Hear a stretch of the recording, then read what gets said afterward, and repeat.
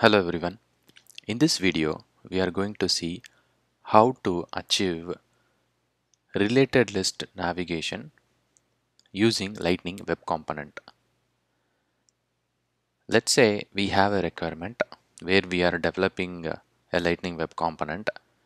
From that Lightning Web Component, if I wanted to navigate an user to a related list, then we are going to see that how to achieve it using Lightning Web Component. For example, I am on account page. If I click view related accounts, then it should display the if I click view related contacts, then it should display the contacts that are associated to this account. So this is my Lightning Web Component. If I click view related contacts, it is navigating me to the standard related list whenever we click view all button. So if you want to achieve this, let's see how to achieve this using Lightning Web Component. In my Lightning Web Component HTML, I have Lightning card and a Lightning button. In the Lightning button, I'm going to get the label from button label variant. I'm using it as brand, and on click of this button, it is going to call navigate to related list JavaScript method. In the navigate to related list method, I'm using navigation mixin.navigate. So I'm getting the navigation mixin from Lightning navigation. So using Lightning navigation, we can easily achieve this requirement.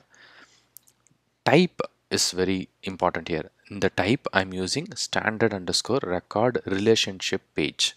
There are object page, home page, standard page. We have several attributes to be used here, but here I'm using type, and in the type I'm using standard underscore record relationship page. Whenever we use standard underscore record relationship page, we have several attributes. First is record ID, the ID of the record that has to be passed. So this is the parent ID. Next, object API name, and we have relationship name. So in the object API name, so if you have a custom object and if the object name is employee underscore underscore C, then you have to use employee underscore underscore C in the API name. And relationship name is whenever we create a child object, and if we try to link it, we might use master detail or lookup relationship.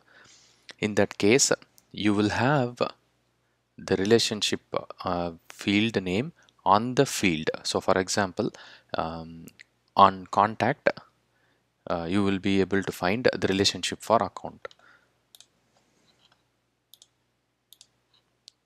So let's go to the object manager. Let's go to contact. So if you go to contact, you can go to fields and relationship.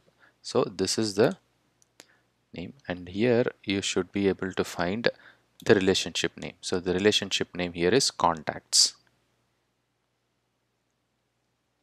Okay, and I'm going to make use of this same Lightning Web Component in multiple places. So I'm going to reuse this again and again.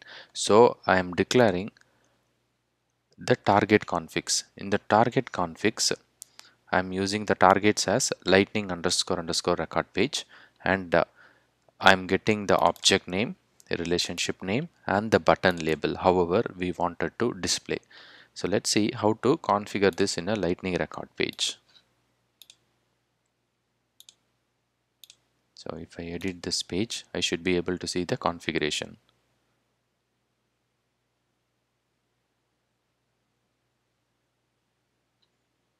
So this is my Lightning Web Component which we were discussing. Here I'm using the object name as account, relationship name as contacts. So this is the relationship name, I got it. If you are using a custom object, then it will have double underscore R. Since it is standard, I'm using just the relationship name. And the button label, I wanted to display it as view related contacts. So whenever you users go to this account page, they will see view related contacts, and then they can click it. It will go to this method, and the record ID is, since I'm using API, and since I'm using the record ID, so it will pass the account ID here, object name, uh, contact, sorry, the parent object name, sorry, account,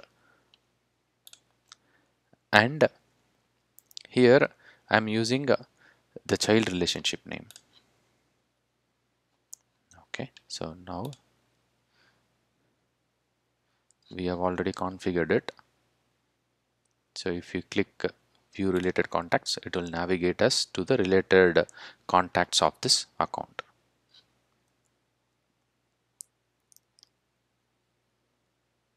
Please check the video description.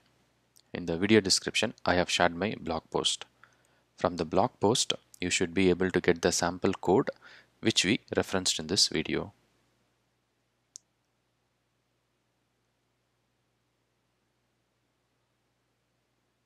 I hope it was helpful.